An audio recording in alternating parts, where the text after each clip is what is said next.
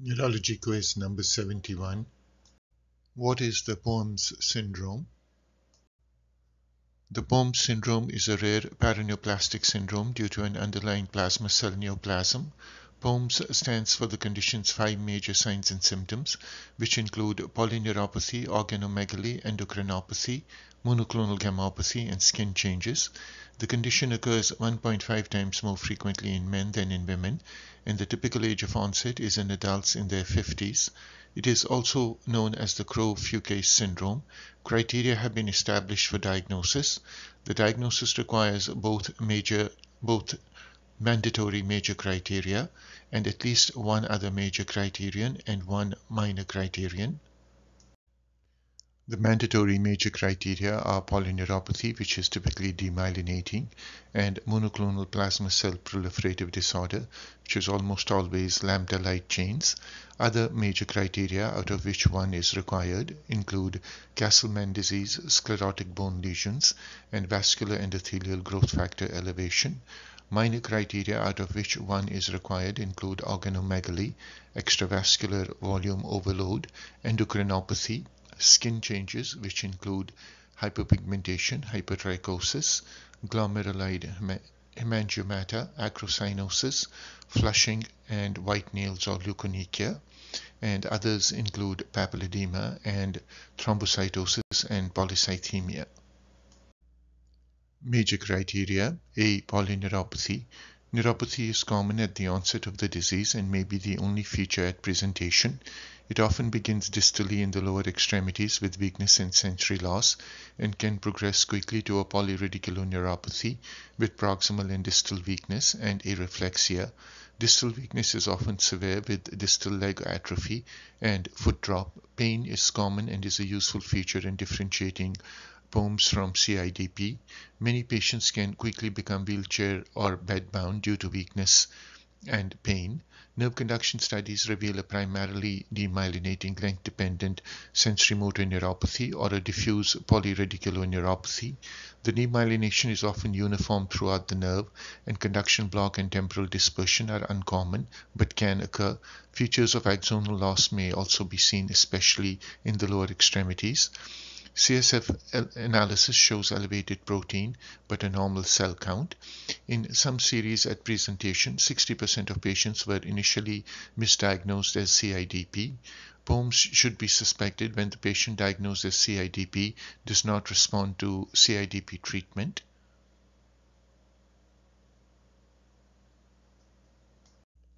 This table shows a comparison of POEMS syndrome neuropathy to CIDP. Some of the important differentiating features are that POEMS neuropathy is often painful. In addition to showing features of demyelination, it also shows axonal loss, and compound muscle action potentials are significantly attenuated or absent. The neuropathy is much worse in the lower limbs compared to the upper in POEMS. Intermediate nerve segments are most often affected in the POEMS syndrome, while proximal and terminal nerve segments are most affected in CIDP. And elevated VEGF levels are seen in POEMS, whereas in CIDP, in a minority of cases, antibodies to the paranodal proteins can be seen. B. Plasma cell dyscrasia. The monoclonal protein in POEMS syndrome is restricted to Lambda light chains in more than 95% of the cases and can be identified on serum protein electrophoresis and/or immunofixation. C. Castleman disease. This is a rare lymphoproliferative disorder which can be associated with the POEMS syndrome. Between 10 to 30% of POEMS syndrome patients have associated Castleman disease. Some patients with Castleman disease can have neuropathy without monoclonal plasma cell disorder and should not be classified as the POEMS syndrome. D. Sclerotic bone lesions. POEMS syndrome is associated with predominantly osteosclerotic bone lesions, also referred to as osteosclerotic myeloma. Lesions are commonly found in the pelvis, the thoracic and lumbar vertebrae, the ribs, but can also occur in the sternum, clavicle, scapula, long bones. They are often multiple. Lesions can be detected by whole body CT. PET-CT as well as technetium bone scintigraphy. Rarely the lesions may be lytic. E. Vascular endothelial growth factor. Elevated VEGF is highly specific for this condition and is believed to be involved in the pathophysiology of systemic features, including organomegaly and volume overload. Serum levels reflect the disease activity, falling with treatment and rising with disease progression or relapse. These figures show osteosclerotic bone lesions in the vertebrae as well as in the pelvis.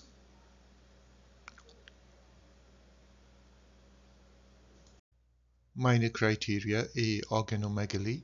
This includes hepatomegaly, splenomegaly, and lymphadenopathy. Imaging like CT has higher sensitivity in identifying organomegaly than clinical examination. B. Endocrinopathy. Up to 80% of patients have endocrinopathy and 50% of patients can have multiple endocrinopathy. Hypogonadism is common and other disorders include thyroid dysfunction, diabetes, hyperprolactinemia, and gynecomastia. Abnormalities in calcium metabolism, and less commonly adrenal insufficiency. C. Skin changes. These are reported in 90 to 100% of patients. Hyperpigmentation and hemangiomas are the commonest. Other skin changes include hypertrichosis, skin thickening, facial lipoatrophy. Vascular type skin changes include livedo reticularis, flushing, acrocyanosis, and Raynaud phenomenon. Nail changes include leukonychia or white nails and clubbing. This slide shows typical skin lesions of the POEMS syndrome. A demonstrates multiple glomerular hemangiomata throughout the trunk and upper limbs. B shows a close-up of glomerular hemangiomata. C shows peripheral edema and skin thickening. D shows hypertrichosis or increased hair growth in the upper limbs. And E shows acrocyanosis of the feet.